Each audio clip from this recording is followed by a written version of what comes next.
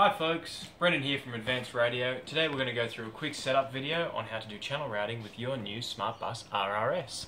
Today we'll be using the RRS for Futaba, which uses the S-Bus 2 protocol. We've already got our receivers bound, we've got our radio on, and we've got our smart bus powered. Now if you can look into the bus, you'll see we've got two servos connected, one in servo output 3 and another one in servo output 7. We've already assigned these to a channel in our radio. If I move the channel, you'll see one of the servos is moving.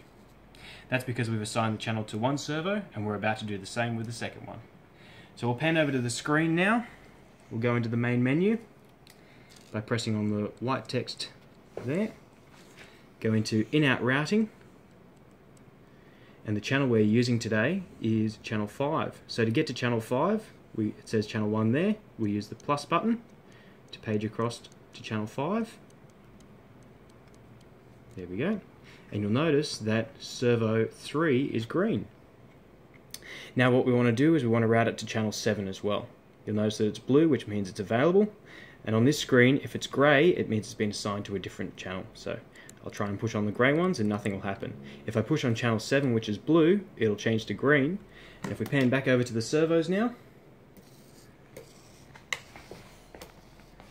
you'll notice that they're both moving.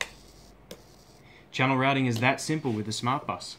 Once you're happy with the routing on this page, all you have to do is hit the save button, go return, go back to the main menu, and your routing's done. It's that simple. Thank you very much for watching, guys.